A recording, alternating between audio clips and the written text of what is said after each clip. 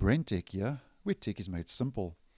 So as many of you know, over the last while, I've been posting some videos regarding the progress that Microsoft has been doing on their work with their One Outlook email client app, which is a new Outlook app for both Windows 10 and 11. And in case you were unaware, what Microsoft is trying to aim for with this new One Outlook app is that they are trying to unify all the existing email clients to help users manage their email across different platforms. Now, once again, this is just another video to keep you updated, as there have been some new developments which have been posted over at the Office Insider blog on the 17th, which was yesterday in my region. And the app is now called New Outlook for Windows and is available to Office Insiders in the beta channel to try out and test. And how you do this is, if you are running a beta channel build, you can just toggle, as you see here in the image, you can just toggle the switch on in the top right to try the New Outlook for Windows out. Now, I thought in this video, just to keep you updated and in the loop, I would just go through some of the key highlights from the release notes, if you are using the Outlook app and the Outlook email client currently, this might be of interest to you, as this will be rolling out to the general public in the future. So just to go through these as quick as I can, they say that there's a new Microsoft loop, and according to the image and the description, they say that with Microsoft Loop components, everyone can edit and share their thoughts while staying in the flow of their work and the app they are using, as an example, Outlook or Teams. And then the next highlight here is you can now find and attach important documents simply and quickly. And Microsoft says regarding this new highlight is that finding the document you want to attach to a message can be tricky if you don't remember where you saved it. So basically, with the new Outlook for Windows, this is going to be a lot quicker. So Microsoft says in Outlook, you can already mention someone to add them to an email message, and now you will also be able to do the same for @files and @documents, as long as they are stored in the cloud.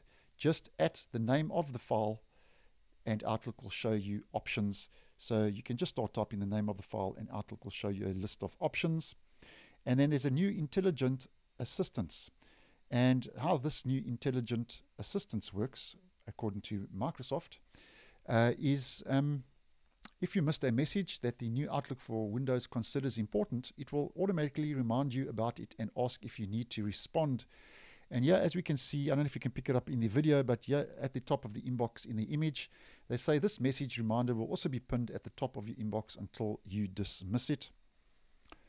And then you have a new My Day, which helps you use your inbox as your to-do list. And yeah, Microsoft says with the new My Day, it helps you stay in the flow of your work while connecting you to what is important. With the new Outlook for Windows and My Day, you can drag and drop email messages as tasks to your to-do, so you can return to the message at a more convenient time. And they say you can even use My Day to reserve some time in your calendar to complete those tasks. Just drag and drop a task into the calendar. So easily keep tabs on what you need to do by dragging and dropping emails to your to-do list.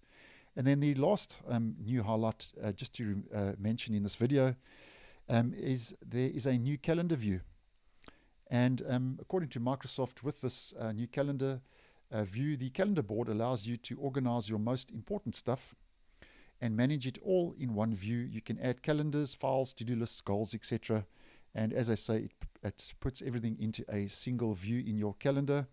And as mentioned, this is now in the beta channel of the Office Insiders. So if you do use the Outlook email client, this will be rolling out to the general public, as mentioned, in the future. And I will leave a link to this post down below, as there is a lot more information here in case you're interested. And currently this is available, in the release notes it says the new Outlook for Windows is available to beta channel users running version 22.05 build 15225.20,000 or later. So thanks for watching, and I will see you in the next one.